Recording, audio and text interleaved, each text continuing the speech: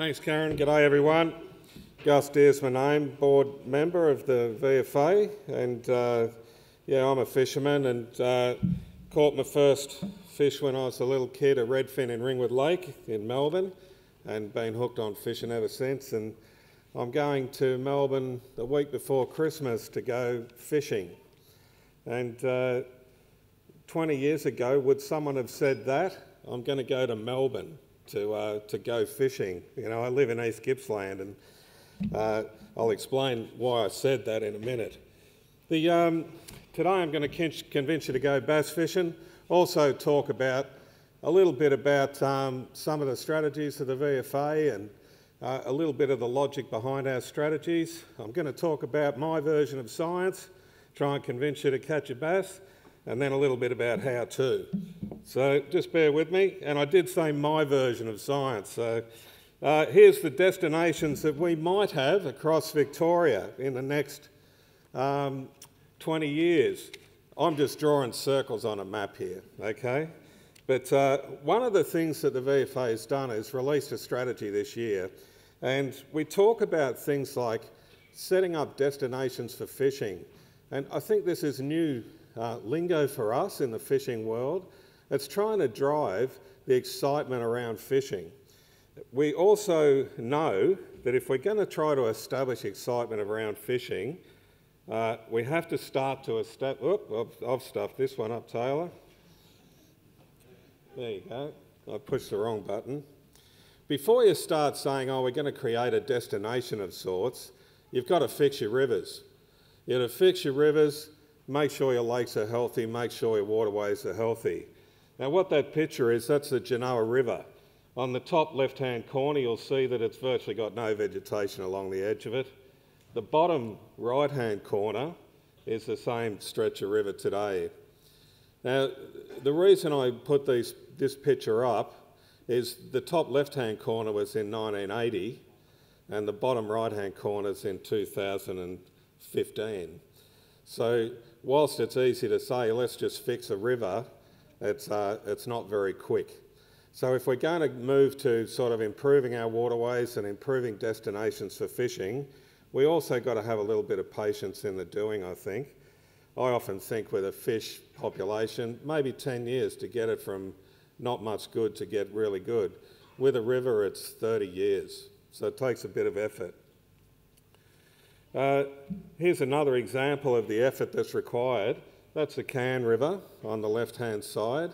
That's now fully fenced, 100% re-veg. Every landholder along that reach of river in Cairn River has agreed to fence off his river frontage, keep his cow and her cows out, and also to look after it in the long term. So we've got 100% of the Cairn River fenced off now, and the kids on the right, last week, we're introducing bass back into the Cairn River.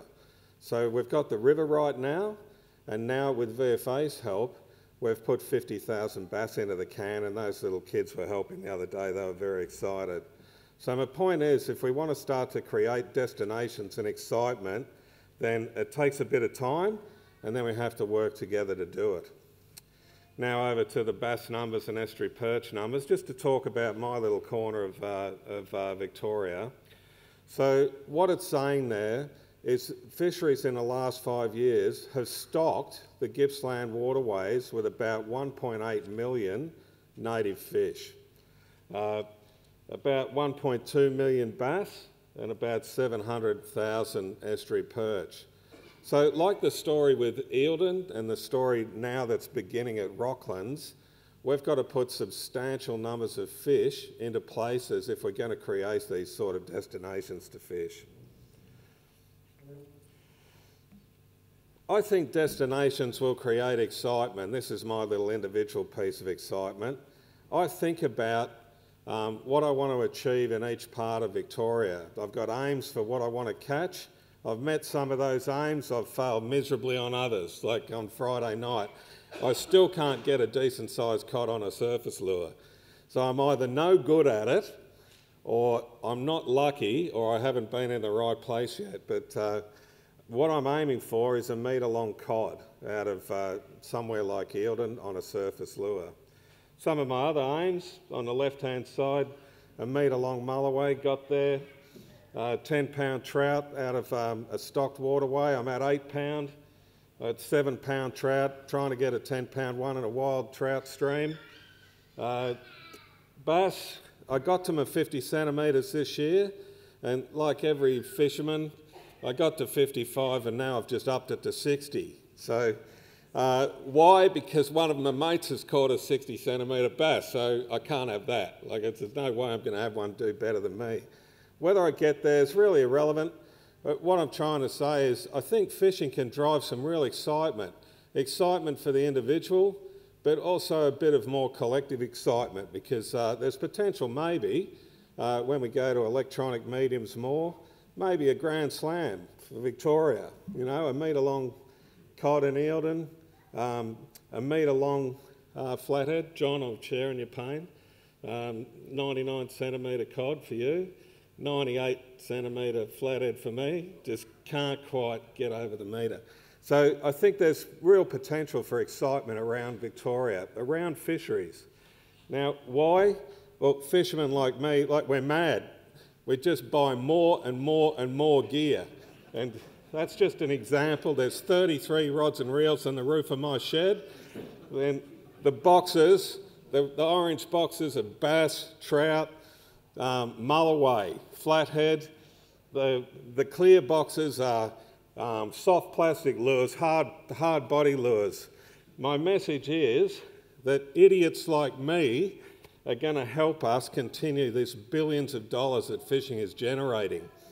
At the moment, we're at 2.3 billion. Now, I'm working on that, getting close to 2.4. What I'm talking about actually is strategy, believe it or not. Is fishing is driving regional economies. Not the only driver, but it is one of the drivers of regional economies. Now, why did I mention Melbourne? So now there's no professional fishermen with nets in Port Phillip Bay.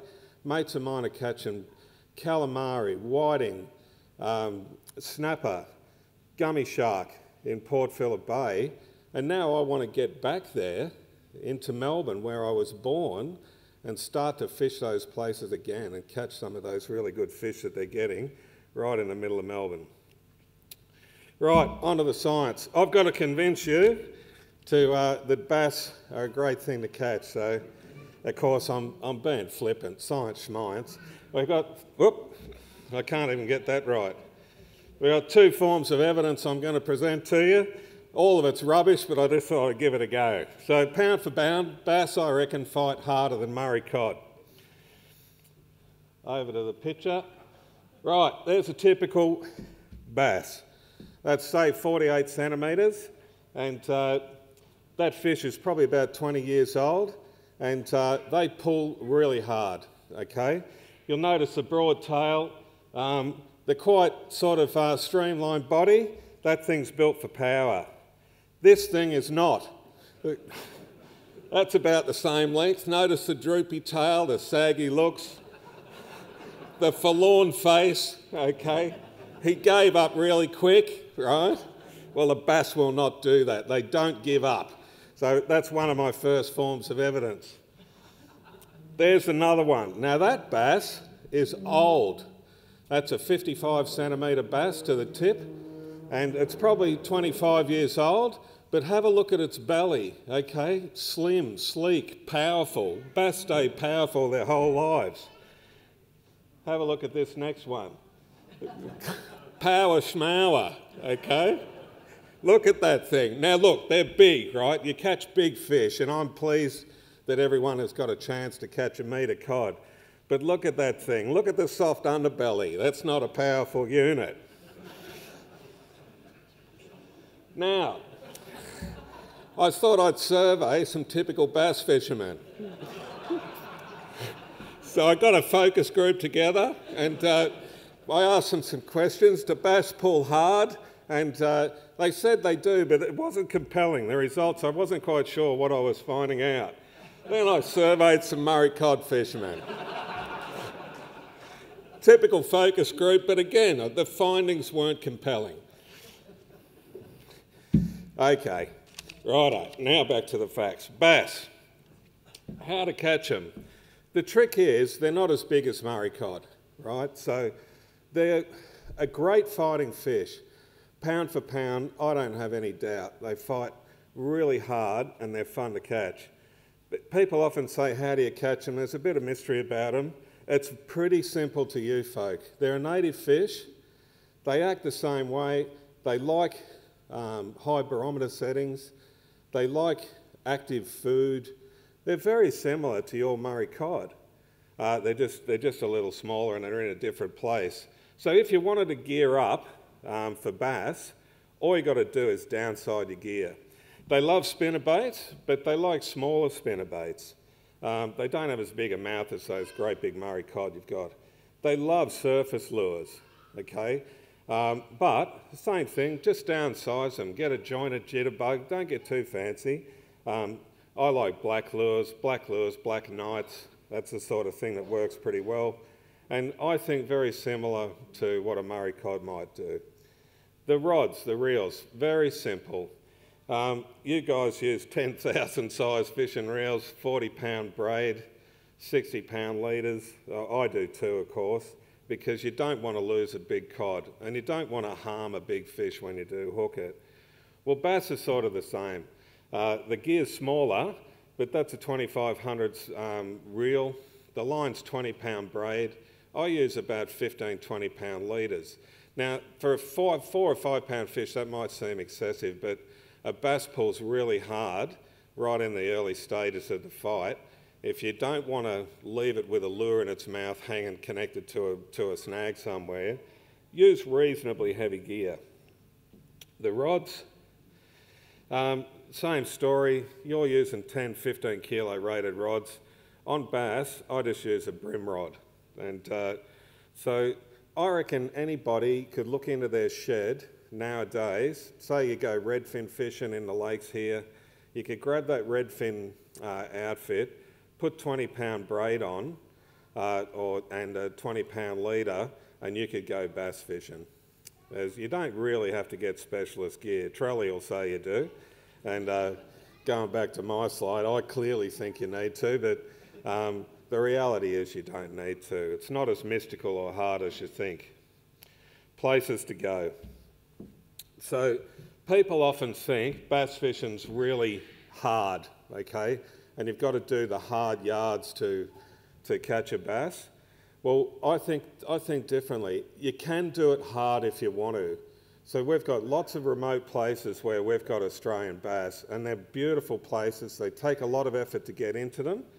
But that's an example, the 3 slides to the right, that's a day with the Ingram boys. That's Will Ingram and Craig Ingram. And we did 20 kilometres in the river that day. They nearly killed me. And they're like Gollum, those two, you know, they hop from rock to rock even if it's wet, you know. But for me, I'm not like Gollum, right? So you can do a really hard day if you want to. The photo on the top left, that's Will Ingram when he was a little kid. So he's been bass fishing, that's in the same river by the way. So he's been bass fishing those rivers his whole life, very competent angler. Right, yeah, sometimes it is hard work. If you're an adventure-based fisherman, come bass fishing with me. Because we do some hard yards sometimes, walking up rivers, wading through them, backpacking. That's my brother on the right, nearly killed him. We did 2 days in a remote river. But the places that you actually can find and camp and stay, if you're an adventure angler, East Gippsland and Gippsland are just magnificent places to go fishing. And you know, those sorts of spots, they are seriously special. We've got lots of them. Then there's another way you can go about it. So bass are also in very readily accessible locations. We've got bass in Glen Maggie. That's a picture just a month ago in Glen Maggie, fishing out of a boat. And on the same trip, that's a mate of mine, and that was 50 metres from a bridge on the Princess Highway. So that was just a matter of walking about 10 paces and starting to cast lures. If you wanted to catch a bass in Gippsland now, because Fisheries has put bass in so many places, You can go anywhere from Traralgon right through to Malakuta on the Princess Highway and stop on the bridge, walk underneath the bridge and start casting a surface lure in the evening, and odds on you'll catch a bass. And I think as a destination and as a place for fishermen, for kids, for adults, for people who love adventure, for people who like the simpler fishing or easier fishing like boat fishing and the like, bass have got it for you.